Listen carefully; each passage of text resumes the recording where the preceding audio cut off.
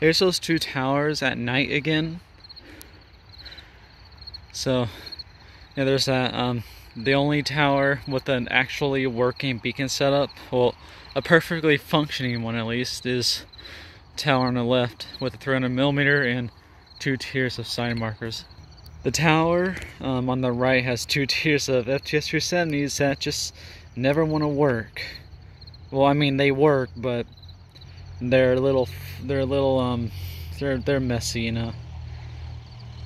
So as you can see, the top, finally I can dim my screen. So the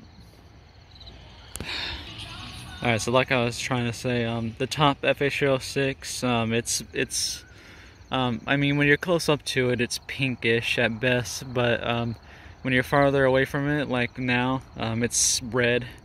Not as red as the 300mm and stuff. And then the bottom one, you can still see it's shining white because the filter is completely broken, or almost completely broken. I'm now noticing that it has a bit of a tan color to it.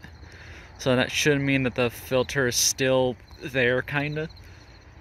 And then the third 306, it's still dead. Yeah, it's a little surprising how it still has those beacons. I would imagine it having LEDs by now. That was one of my fears coming here.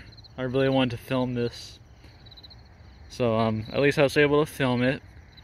Though here soon it'll probably get 2 tiers of LEDs, probably up to fh-306s. So yeah, there's that.